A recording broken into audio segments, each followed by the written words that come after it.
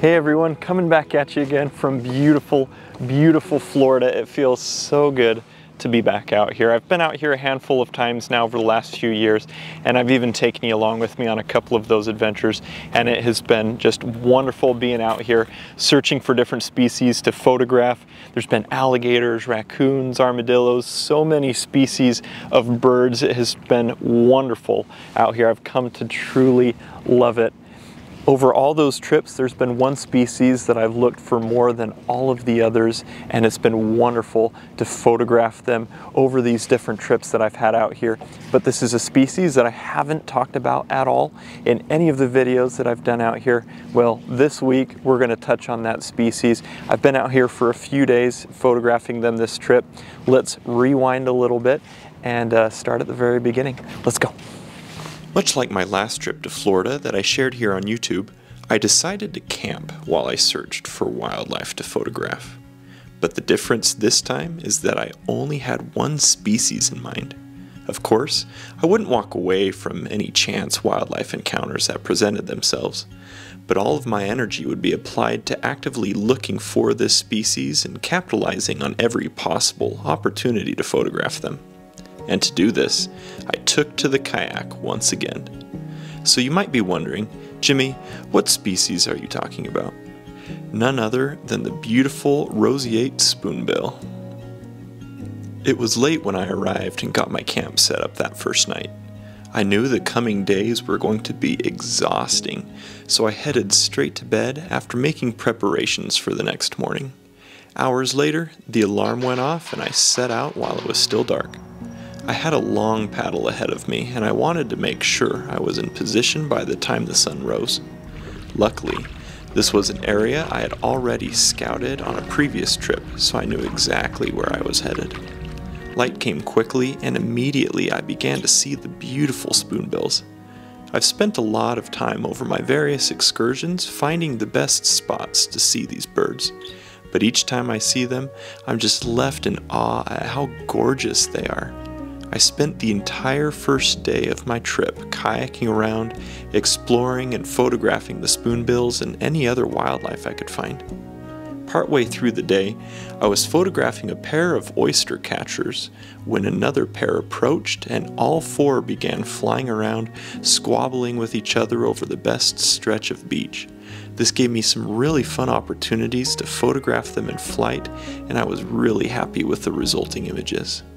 The day was drawing to an end, so I paddled to one of my favorite locations for spoonbills, and sure enough, after a short wait, they began to arrive. It got dark quickly, and soon I was pushing my camera to its max. I didn't want to leave the magnificent birds, but finally did when it was nearly completely dark. After a long nighttime paddle, I finally returned to camp and quickly collapsed on my bed, only to repeat it all again the next morning.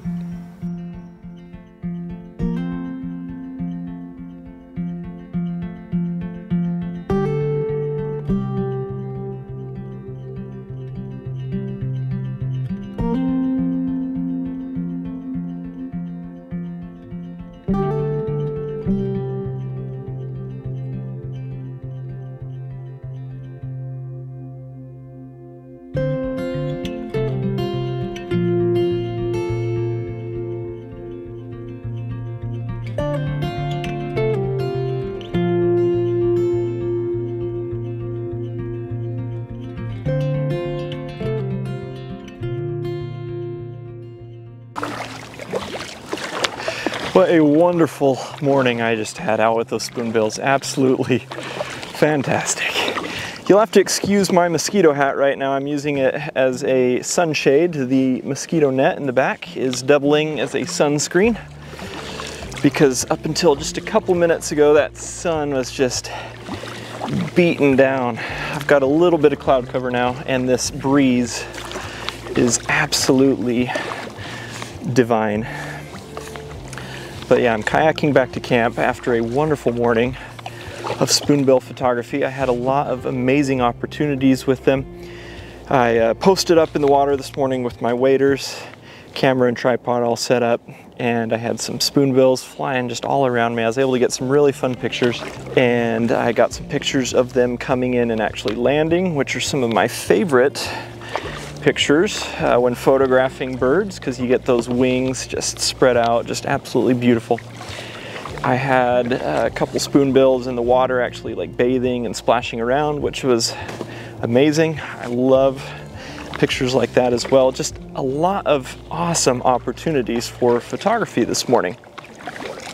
And eventually the spoonbills made their way out of the area and roosted up in some trees for the late morning and afternoon. So I'm headed back to camp to get a little bit of reprieve from the sun, from the heat. And so I'm gonna get some shade and some lunch, because I learned very quickly yesterday, you can see by my tan line here, well, let's be honest, I'm not tan at all, by my burn line there, that even when you cover up and try to hide from the sun, it'll get you. So I'm headed back to camp now, and in just a couple hours, I'm gonna turn right around and head back out to go find some more spoonbills, other birds, some more whatever I can find to photograph. I'm absolutely loving this trip. It's been awesome so far. I will check in with y'all as soon as I head back out. Returning to camp, I spent the afternoon resting and photographing some small lizards and crabs that were hanging around. I always enjoy photographing these smaller critters whenever I can. I'm not about to leave the foxes, bears, and owls that I love photographing so much to become a professional crab photographer, but it certainly is an enjoyable way to pass the time. Just a couple of hours later, I set out once again in the kayak in search of more spoonbills to photograph. Another wonderful evening with these stunning pink birds, and another late night out on the water before returning to my quiet, dark camp.